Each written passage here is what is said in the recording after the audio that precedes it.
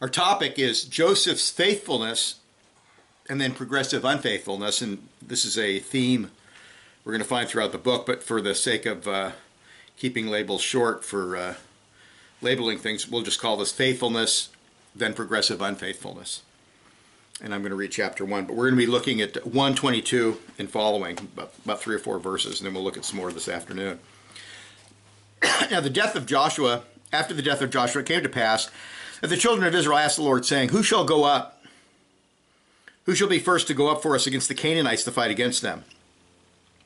And the Lord said, Judah shall go up. Indeed, I have delivered the land into his hand. So Judah said to Simeon his brother, Come up with me to my allotted territory, that we may fight against the Canaanites, and I will likewise go with you to your allotted territory. And Simeon went with him. Then Judah went up, and the Lord delivered the Canaanites and the Perizzites into their hand. And they killed 10,000 men at Bezek. And they found Adoni-Bezek in Bezek, and they fought against him, and they defeated the Canaanites and the Perizzites. Then Adoni-Bezek fled, and they pursued him and caught him and cut off his thumbs and big toes. And Adoni-Bezek said, 70 kings with their thumbs and big toes cut off used to gather scraps under my table. As I have done, so God has repaid me. Then they brought him to Jerusalem, and there he died. Now the children of Judah fought against Jerusalem and took it. They struck it with the edge of the sword and set the city on fire. And afterward the children of Judah went down to fight against the Canaanites who dwelt in the mountains in the south and in the lowland. Then Judah went up against the Canaanites who dwell in Hebron. Now the name of Hebron was formerly Kirjath Arba, and they killed Shishai, Ahiman, and Talmai. And from there they went against the inhabitants of Debir. The name of Debir was formerly Kirjath Sepher. Then Caleb said, Whoever attacks Kirjath Sepher and takes it, to him will I give my daughter Achsah as wife. And Othniel the son of Kenaz, Caleb's younger brother, took it. So he gave him his daughter Achsah as wife. Now it happened when she came to him, she urged him to ask her father for a field, and she dismounted from her donkey. And Caleb said to her, What do you want? So she said to him, Give me a blessing. Since you have given me land in the south, give me also springs of water. And Caleb gave her the upper springs and the lower springs. Now the children of the Canaanite Moses' father-in-law went up from the city of palms of the children of Judah into the wilderness of Judah, which lies in the south near Arad. And they went and dwelt among the people. And Judah went with his brother Simeon, and they attacked the Canaanites who inhabited Zephath and utterly destroyed it. So the name of the city was called Hormah. Also Judah took Gaza with its territory, Ashkelon with its territory, and Ekron with its territory. So the Lord was with Judah. And they drove out the mountaineers, but they could not drive out the inhabitants of the lowland because they had chariots of iron. And they gave Hebron to Caleb, as Moses had said. Then he expelled from there the 3 sons of Anak. But the children of Benjamin did not drive out the Jebusites who inhabited Jerusalem.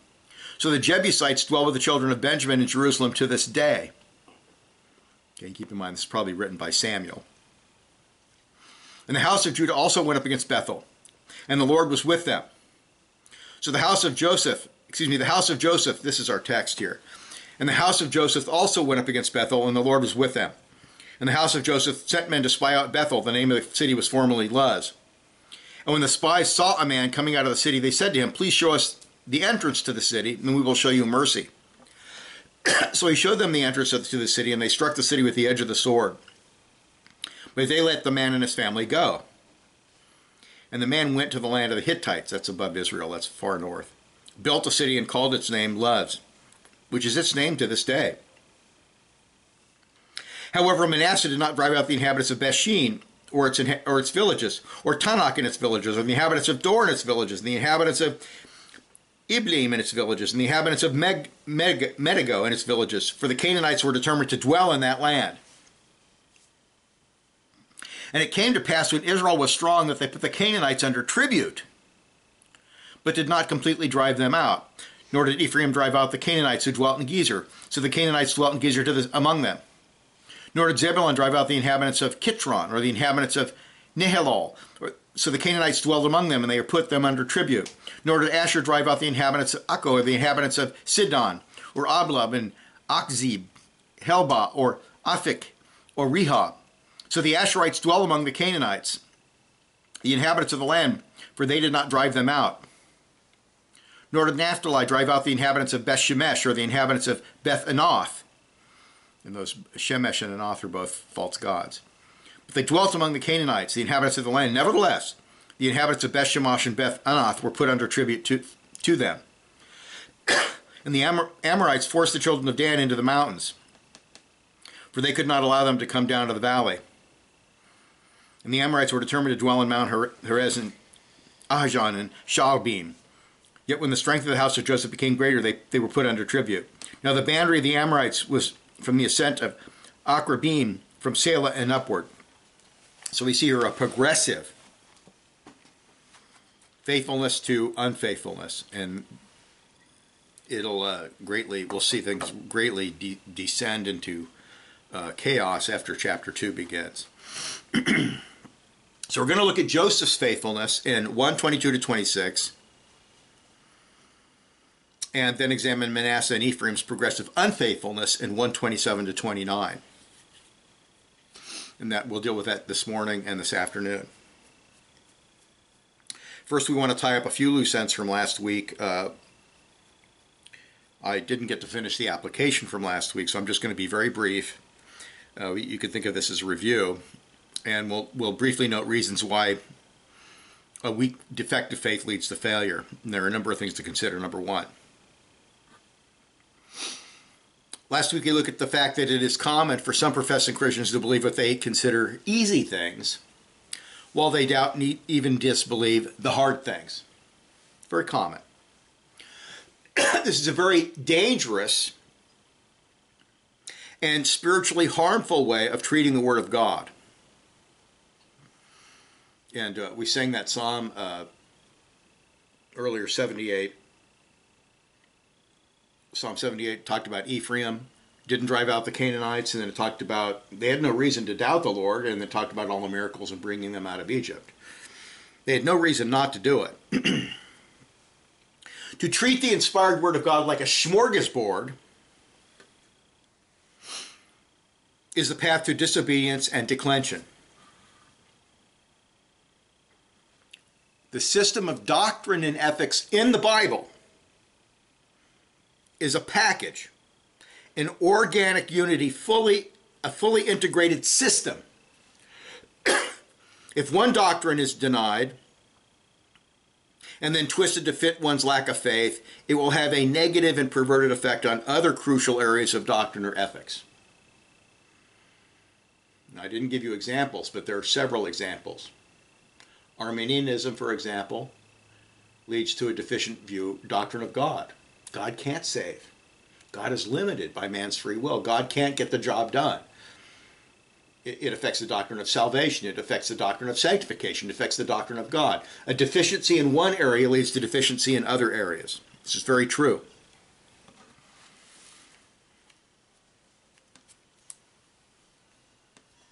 It was the refusal to accept the creation narrative and the universal flood that led to liberalism or modernism. The mainline Protestant denominations were destroyed by such rank unbelief, and now they have much more in common with heathenism and atheistic secular humanism than biblical Christianity.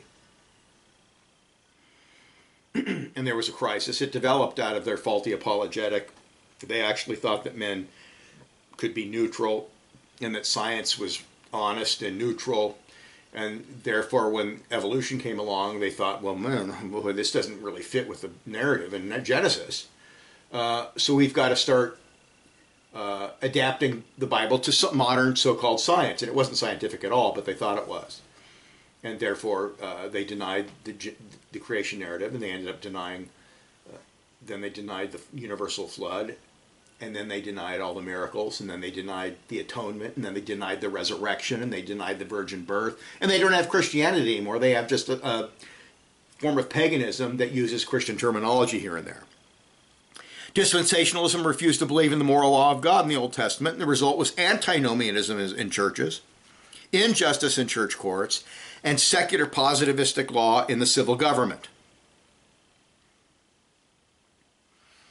You know, you have churches where people are committing adultery, but people are upset. I remember there was a Baptist church, and they had a big debate. A man came to church. He wasn't wearing a white shirt. He was wearing a lavender shirt. And so they had this big, huge fight and argument about whether it was okay for men to wear colored shirts to church. I'm serious. This is a true story. They weren't dealing with actual immorality. They were dealing with a bunch of nonsense. We must believe everything in Scripture, even the details, even everything related to science and history. And yes, prophecy. The things that are hard to believe. Postmillennialism is hard to believe. When you look at the world around us and how things are getting worse and worse, it looks like, it's hard to believe. But it's true. It will come to pass. And we don't know when Christ is going to come back. He might come back in 2,000 years. There might be a nuclear war, and then all the liberals in the cities are killed, and the Christians take over. We have no idea what's going to happen in the future. So to doubt God is simply nonsense. Number two, we must use our faith and trust in God to overcome our fear of enemies and our fear of failure. The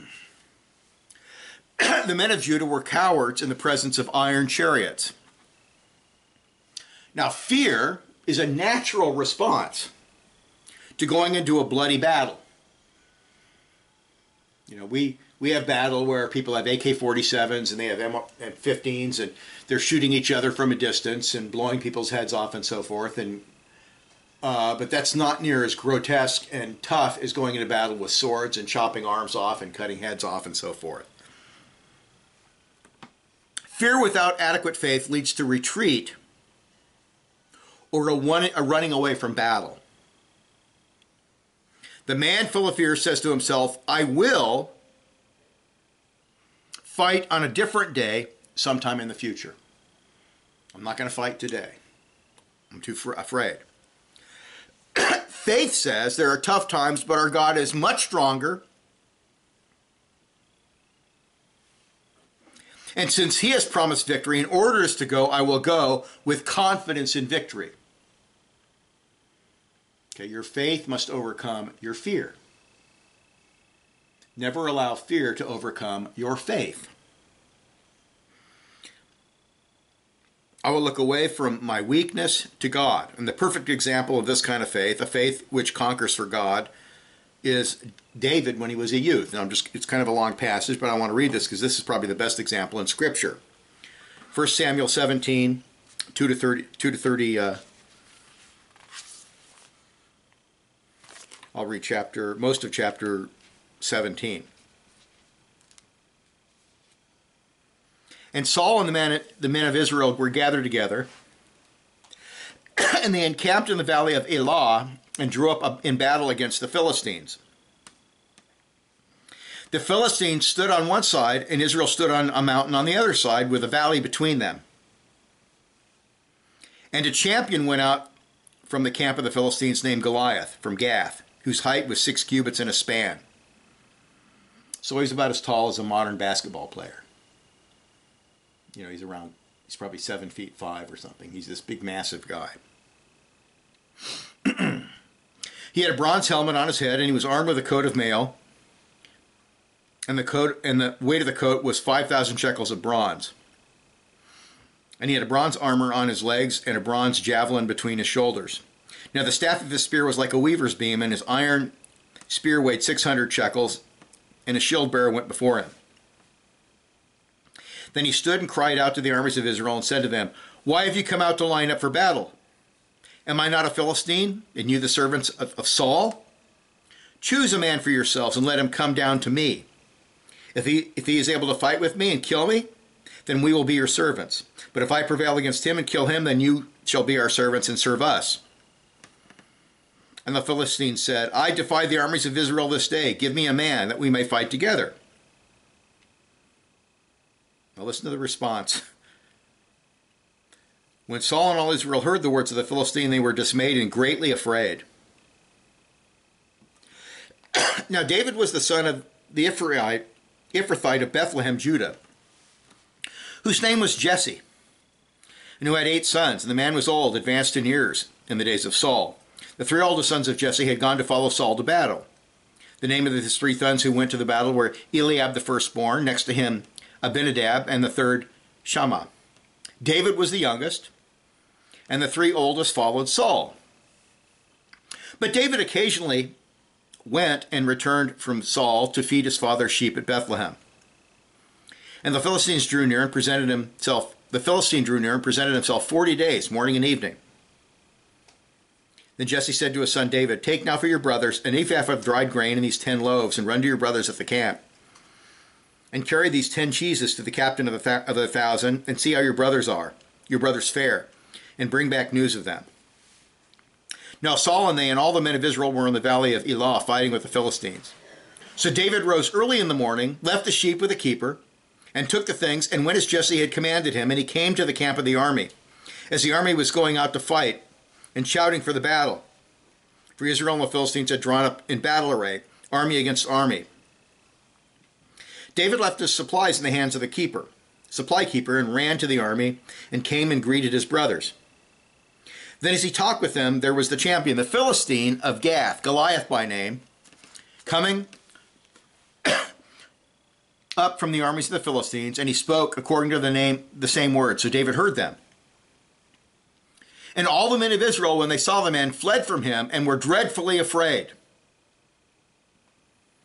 So the men of Israel said, "Have you seen this man who has come up? Surely he has come to defy Israel. And it shall be that the man who killed him, the king will enrich with great riches, and give him his daughter, and give his father's house exemption from taxes in Israel." Then David spoke to the man who stood by him, saying, "What shall be done for the man who kills the Philistine and takes away the reproach from Israel? For who is this uncircumcised Philistine that he should defy the armies of the living God?" Okay, he's confessing his faith here. And the people answered in this manner, saying, "So it shall be done for the man who kills him." Now Eliab, his oldest brother, heard when he spoke to the men. And Eliab's anger was roused against David, and he said, "Why do you come down here? And with whom have you left the few sheep in the wilderness? I know your pride and the insolence of your heart, for you have come down to see the battle." And David said, "What have I done now?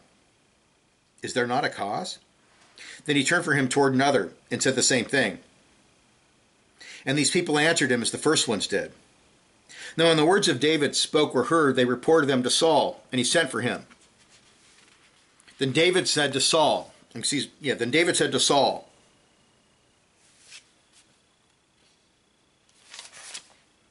"Let no man's heart fail because of him.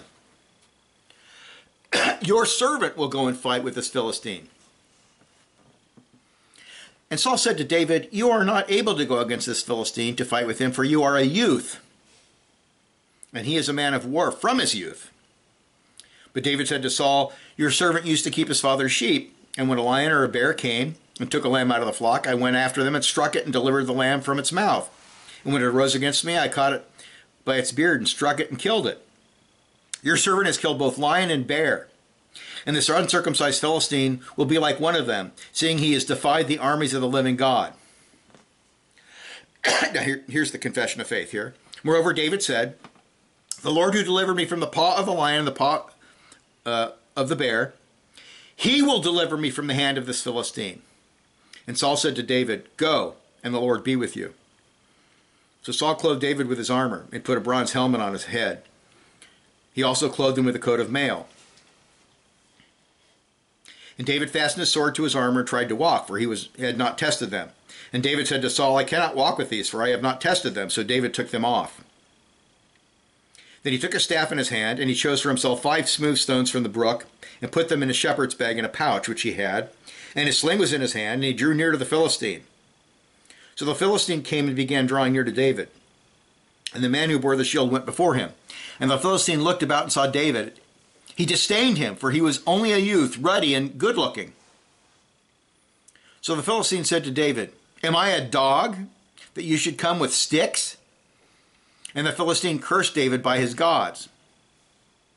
And the Philistine said to David, "Come to me, and I will give your flesh to the birds of the air and the beasts of the field." Then David said to the Philistine, "You come to me with a sword and with a spear and with a javelin. But I come to you in the name of the Lord of hosts, the God of the armies of Israel, whom you have defied. This day the Lord will deliver you into my hand, and I will strike you and take your head from you. And this day I will give the carcasses of the camp of the Philistines to the birds of the air and the wild beasts of the earth, that all the earth may know that there is a God in Israel. Then all this assembly shall know that the Lord does not save with sword and spear, for the battle is the Lord's, and he will give you into our hands." So it was, When the Philistine arose and came and drew near to meet David, David hurried and ran toward the army to meet the Philistine. Then David put his hand in his bag, took out a stone, and he slung it and struck the Philistine in his forehead so that the stone sank into his forehead. And he fell on his face to the earth. Okay, it cracked right into his skull. And the kind of sling they're talking about, it's about so long, it's got a little leather bag in the end, and they swing it and get it going super fast, and then they whoosh. And so it's traveling at probably about 150 miles an hour when it hits him in the forehead. So David prevailed over the Philistine with a sling and a stone, and struck the Philistine and killed him. But there was no sword in the hand of David. Therefore David ran and stood over the Philistine, took his sword and drew it out of its sheath, and killed him, and cut off his head with it. And when the Philistines saw that their champion was dead, they fled. Now the men of Israel and Judah arose and shouted and pursued the Philistines as far as the entrance of the valley to the gates of Ekron. And the wounded of the Philistines fell along the road to Sheraim, even as far as Gath and Ekron. Though the children of Israel returned from chasing the Philistines, and they plundered their tents. And David took the head of the Philistine and brought it to Jerusalem, and he put his armor in his tent. Okay, well, just note the following. I mean, it's one of the greatest stories of faith in the Bible. What is David? 12, 13 years old, maybe? The age of going to war was 20, so he's definitely a teenager. He's mocked by his own brothers. All the armies of Israel are totally afraid of this. I mean, you can imagine a guy who's the size of Andre the Giant, if you remember wrestling. He's over 7 feet tall, probably. He's extremely muscular. We know that from his armor. He's covered with mail, so you can't strike him with a sword and kill him that way. And David has complete faith in God. He doesn't confess faith in himself. He does say he's killed lions and bears, but he says, the Lord enabled me to do this, and he gives all the credit to the Lord. So number one, note the following observations. The soldiers and leaders in Israel were greatly afraid, did not believe in victory, and publicly confessed their lack of faith. For 40 days, we can't do anything. They didn't attack. 2, David believed in victory through God and publicly confessed his trust and confidence in God. Then David acted on his faith and had victory. 3, David's example of faith and obedience caused the armies of Israel to go forth and slaughter God's enemies. In this respect, David acted like one of the judges. And then 4, we see in this section of Scripture the great importance of good biblical leadership. And we see that in the book of Judges. When they have a judge and they're driven to despair and they pray to God and God raises up a judge, the judge leads them to victory. So I just wanted to bring that up. That's an amazing section of Scripture. And then number 3. This will be our last thing before we move on to our new text here. A fear of failure coupled with a lack of faith leads to a refusal to try, complacency, and idleness. There are many things that the church refuses to do because of worldliness and laziness. People do not want the responsibility of dominion, so they hand their children over to state schools and seek peace with the enemy on their terms. Evangelicals, 95% of evangelicals, and I would say probably over 50% of Reformed churches, send all their children to Molech, Baalite state schools to be indoctrinated in the ways of Satan. Evangelicals try to counteract this with an hour of mediocre Sunday school on Sunday. At least Reformed churches teach catechization and daily family worship and so forth. But 20 minutes of family worship compared to 35, 40 hours of satanic teaching every week. Not a good idea. The enemy is not driven out, but accepted with many excuses. And unbiblical pietism is based on a retreatist theology that masks disobedience and laziness with phony calls regarding personal piety.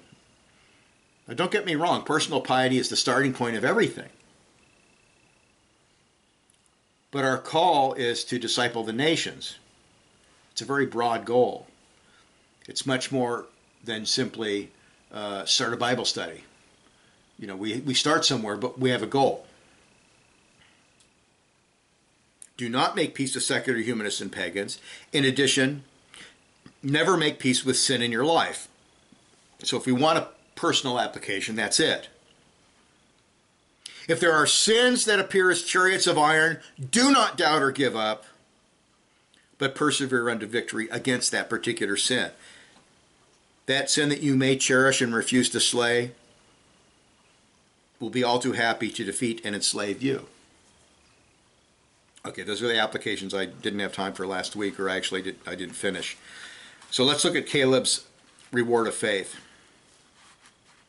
In verse 20, Caleb receives his inheritance. And they gave Hebron to Caleb, as Moses had said. Then he expelled from there the 3 sons of Anak. Now the promise of Moses is found back in Numbers 14:24. Here's what it says. But my servant Caleb, because he had a different spirit in him, and has followed me fully, I will bring into the land that he went, and his descendants shall inherit it. There's the promise. Now the name Hebron means association or league. The city is about 25 miles southwest of Jerusalem. It is 2,800 feet above sea level, situated between 2 ridges and a valley. A large number of springs and wells are found in that area, and that's why it's been inhabited since at least 3,500 BC. It's a natural place for human settlement. There's been continuous people living there since at least 3,500 BC. Abraham lived in Mamre, 1 2/3 miles north of the city of Hebron, which is part of the Hebron area which Caleb inherited. Abraham moved to this part of Hebron after departing from Lot, Genesis 13:18. Abraham, still called Abram, built the first temple to Yahweh on that location. The valley there is not only well watered, but has rich soil. Apples, plums, figs, pomegranates, apples, grapes, melons, apricots, and nuts are grown in the Hebron area in abundance. Rich soil, lots of water. So Caleb was well rewarded for his faith and obedience. It was from the brook Eshcol in Hebron that the spies took back the amazing large clusters of grapes. They took back these huge clusters of grapes that were like a foot long and showed them to the people of Israel. Look at what's in the land, waiting for you, if you have faith and you obey, of course. So the city was special in Israelite history. It is where Sarah died, and Abram bought the cave of Machpelah, Genesis 23:17. It is where Sarah and all the patriarchs are buried. It's the burial place of the patriarchs.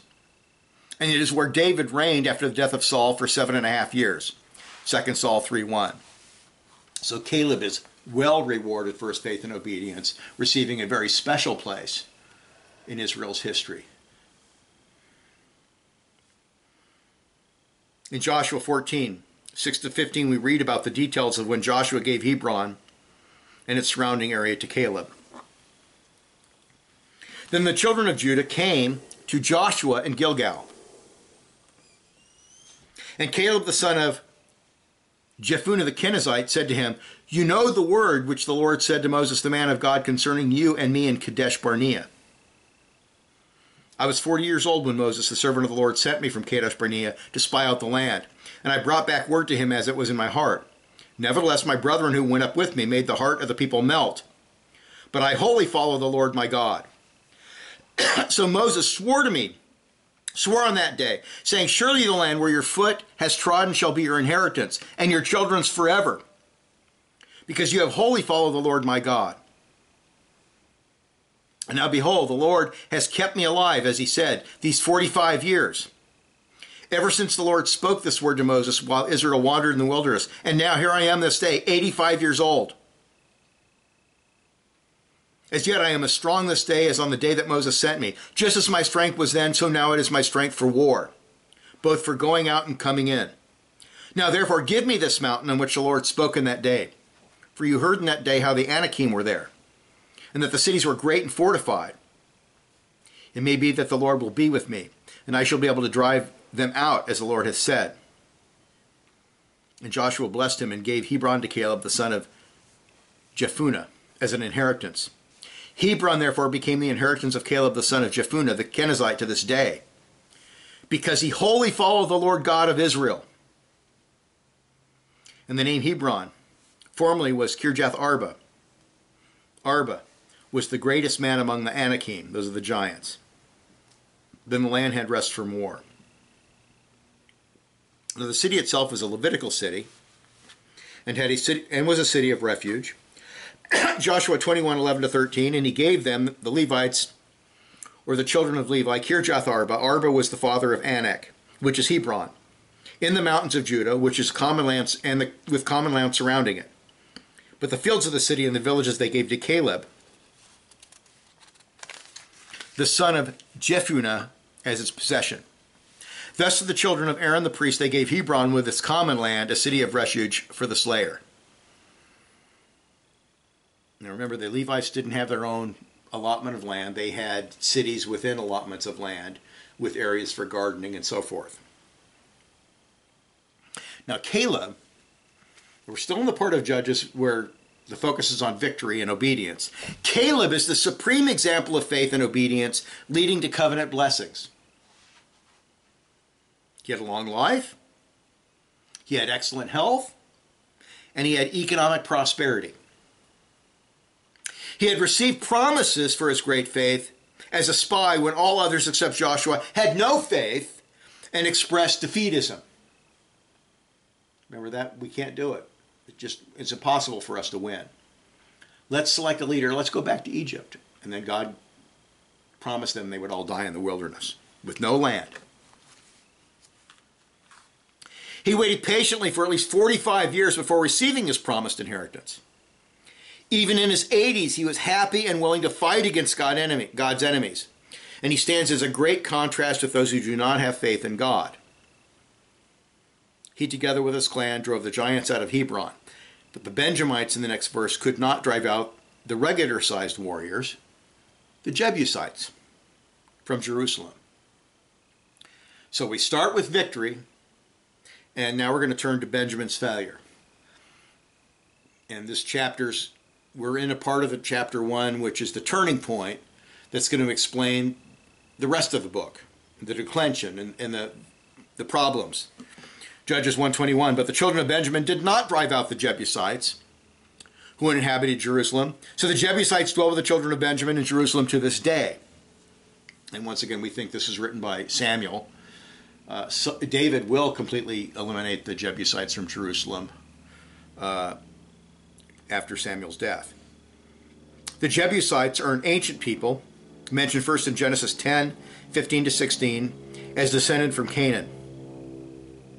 Canaan begat Sidon, his firstborn, and Hath, the Jebusite, the Amorite, and the Girgashite. As dwellers in Canaan, at some point in their history, they inhabited Jerusalem and made it their stronghold city. And you've seen pictures of Jerusalem. Jerusalem's on, these uprising of rock and hills, making it a stronghold, a natural stronghold.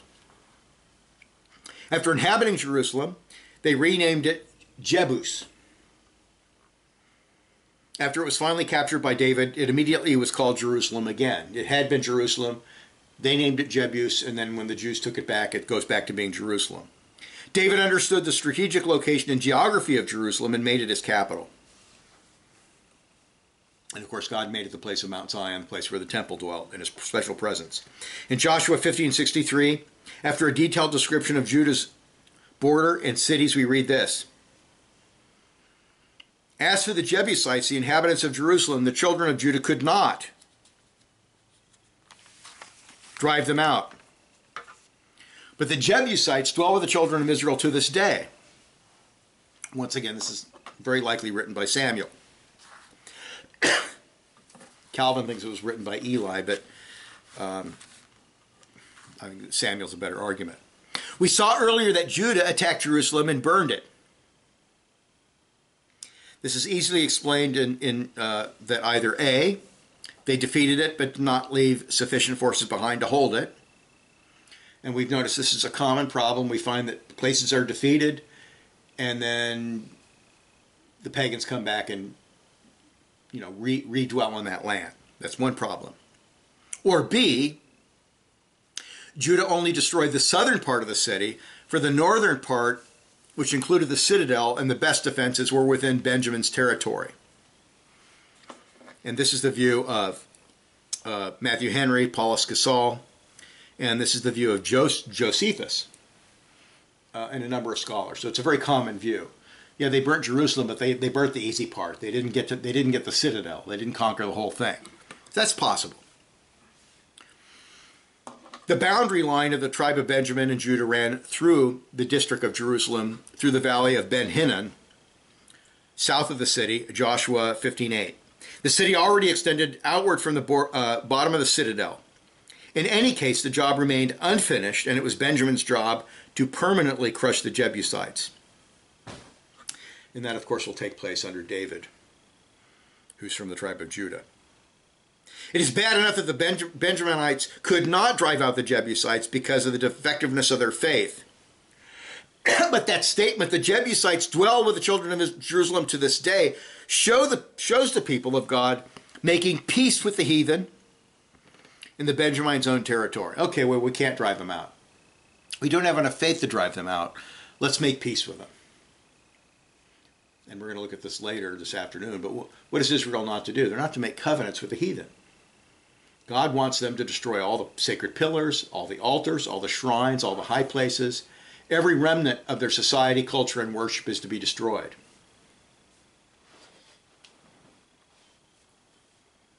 The outward difficulties involved in what God required them to accomplish caused them to simply give up and live with a compromise to their duty. They lived in their allotted space, but they shared it with the enemies of God that God had ordered them to destroy. So, and this is a common theme in Joshua and Judges. Unbelief leads to disobedience. A love of the easy path, worldly advantage, and self-indulgence caused them to place the sword of victory in its sheath. They didn't obey God. They said, let's just live with them. We'll make a covenant with them. We'll dwell on the same land. We'll live side by side, and we can get on with our farming and our living. And this is one of the main problems with God's people in the book of Judges. By not insisting on total victory, which is what God had clearly commanded them, and instead seeking a compromise where many of the heathen are left in place, they left a stumbling block in their own path because of their temptation to syncretize and intermarry with the heathen. This is a common theme. And if you read the passages, there's many of them. We're going to deal with a really good one from Exodus in this afternoon. But the problem is, they become a stumbling block to you. Satan perceived the temptation before them, and he used it to great effect in their declension, which resulted in covenant curses and defeats before their enemies. And we can read other passages where there was a real problem of intermarriage. Those beautiful Canaanites, the men were attracted to them. We do not do ourselves any good by pretending enemies are not enemies, or by seeking common ground with those who hold a worldview that is satanic and highly offensive to God. Now, yeah, if you want to, we want to be merciful, we want to be kind. But you do that by telling them the gospel. You don't do that by making friends with them and having a barbecue and accepting their paganism. You're not to have pagan friends at all. You're not to have a pagan wife or a pagan husband. You're not to start a business with a pagan. There is to be no compromise in this area. If you want to be kind and merciful, the best thing you can do to them is tell them the gospel.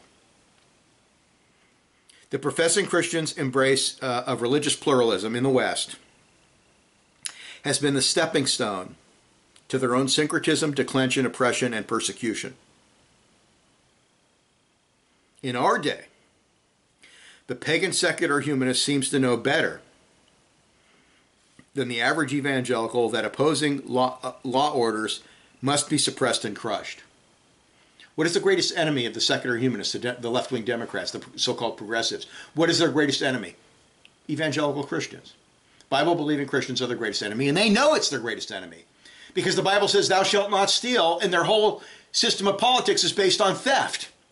Socialism is based on lusting after things that don't belong to you, false victimization, blaming the rich for your problems, or racism or whatever, and stealing from those.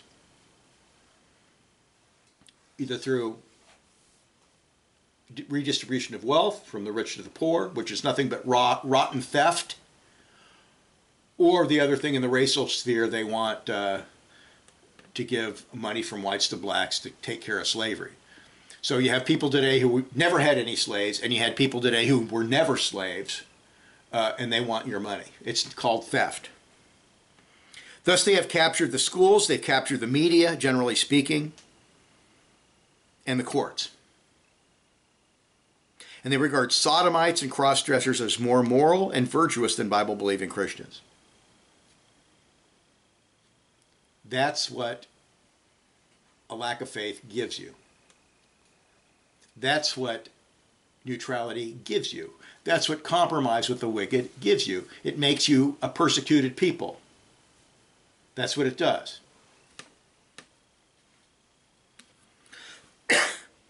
And then let's look at, this is going to be our Roman numeral 3, Joseph, or that is Ephraim and Manasseh's good beginnings. And we'll start that and then we'll take a break. And Judges 1, 22 to 26, we read of the initial success of the house of Joseph. And the house of Joseph also went up against Bethel, and the Lord was with them. So the house of Joseph sent men to spy out Bethel. The name of the city was formerly Luz. And when the spies saw a man coming out of the city, they said to him, please show us the entrance to the city, and we will show you mercy. Now, they're not asking where the gate of the city is. That's obvious. A lot of cities had a secret entrance, a secret way to get in, and that's what they're asking for. And we will show you mercy. So he showed them the entrance to the city, and they struck the city with the edge of the sword, but they let the men and his family go. And the man went to the land of the Hittites, built a city, and called its name Luz, which is its name to this day. And if you look at geography books of ancient Israel, the Hittites are way up north.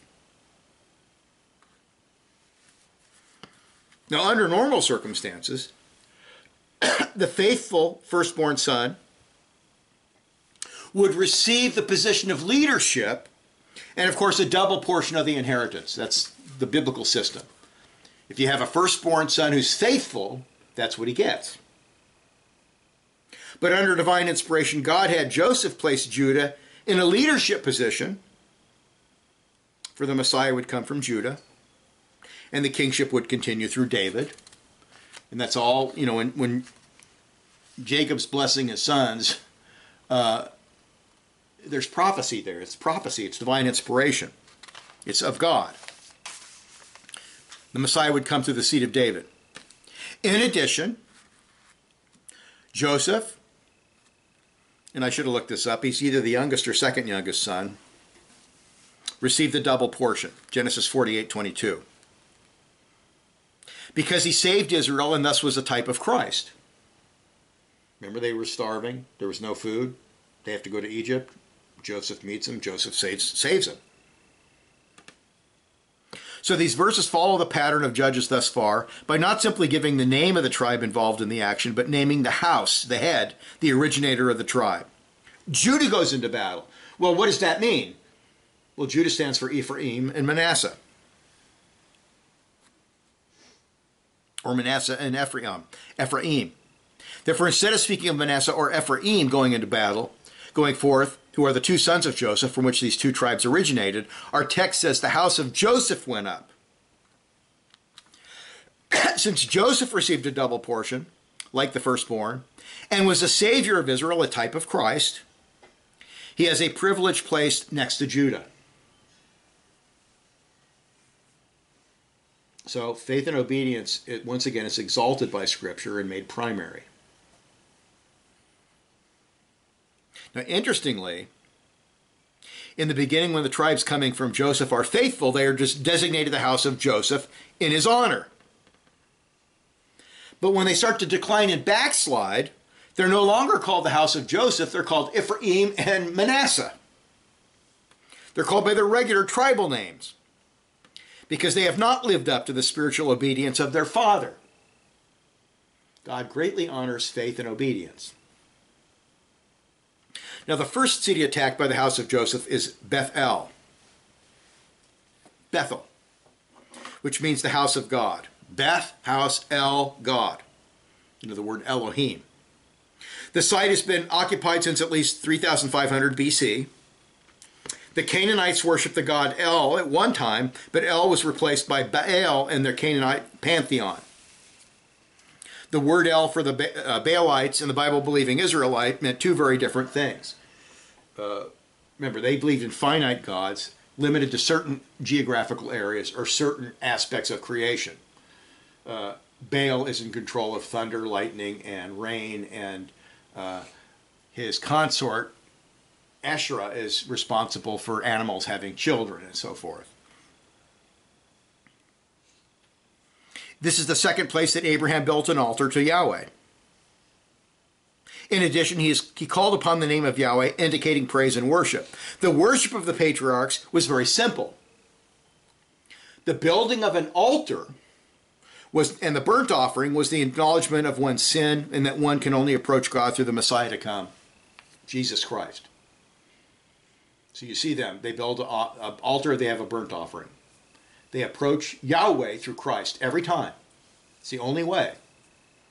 And you remember back in Genesis when Cain tried to approach God through the fruit of the ground, God said, no way. I need to see the blood, the shed blood, which reminds me of the Messiah to come. Fruit's not going to get the job done. I need to see the blood.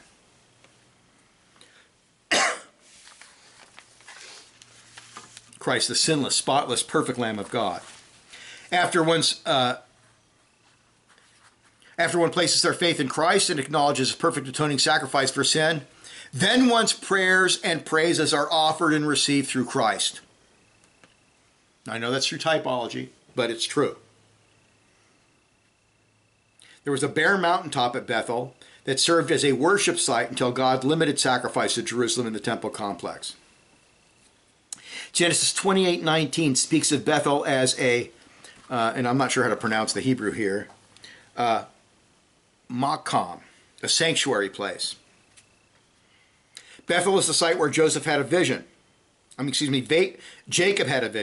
a special revelation from God in a dream. He saw the ladder reaching up to heaven with angels coming up and down the ladder. And the promise of the covenant with Abraham are restated to him personally by God at this place. The ladder symbolized the unending communion between heaven and earth. And those who participate in the covenant are cared for by God's holy angels. And Jesus applied this passage to himself in a special way.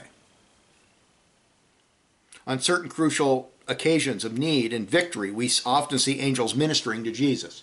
After the temptation, for example. Angels are present at the resurrection, for example. Angels are present and are celebrating the birth of Christ, which probably happened in September. And they did it once. They didn't do it yearly in December, which is a pagan holy day. In Genesis 28:19, Jacob names the place Bethel, that formerly had been called Luz. And Jacob called the city the gate of heaven. And he renewed the covenant with Jehovah there after he returned from Padam Aram. Very special place. These are special places. Now Bethel is 12 12 miles north of Jerusalem, and about 4 miles west and a little south of the city Ephraim. The city arose there because of excellent springs of water near the top of the ridge of hills. Now, if you've ever been to the Middle East, it's a very dry place. Not all of it, but a lot of it's pretty dry. And you need those springs of water for the summer months. It was on a crucial trading route that ran east to west from Jericho to the Mediterranean Sea. Bethel is mentioned in Scripture more than any other city except Jerusalem. So once again, it's a very important city. We're going to take a break and we're going to come back and we're going to look at the taking of Bethel, and it's described in a number of ways. Remember, the book is speaking of victory. Then we see a progressive lack of faith. And then we see ethical compromise, where they're making treaties with the pagans around them, and they're living with the pagans. And then after chapter 2, especially verse 6, we're going to see complete degradation and backsliding. God promised them, if you don't destroy the pagans, if you don't get rid of their sacred sites, if you don't obliterate their culture and religion, it'll be a stumbling block to you, and you will fall. And they did. And that is a warning to us today. Because of dispensationalism, a lot of preachers, they look at the book of Judges and places like Joshua, and they try to get personal little nuggets out for personal piety. You know, don't marry a pagan. Don't be like Samson or whatever. But the book has much to say about social considerations, society, politics, and culture. And so we're going to look at that. But we're going to take a little break first. Let's pray. Father, we thank you for this amazing book. Help us to not be like them with the lack of faith. Cause us, Lord, to believe all your promises and not pick and choose which we like. Cause us to embrace your full orb doctrine. And cause us to march forward toward victory. Even though as now we are as grasshoppers compared to the mighty pagans around us who control almost every aspect of our society. We know that we will have victory in Christ. For he promised us in the Great Commission that he would be with us always, even to the end of the age. Therefore, we will have victory eventually. We thank you for this in Jesus' name. Amen.